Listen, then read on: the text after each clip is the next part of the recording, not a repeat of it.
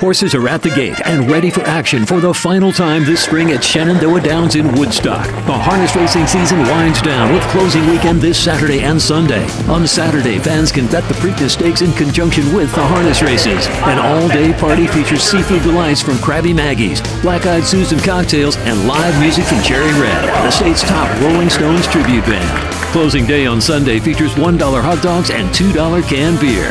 Details are at ShenandoahDowns.com.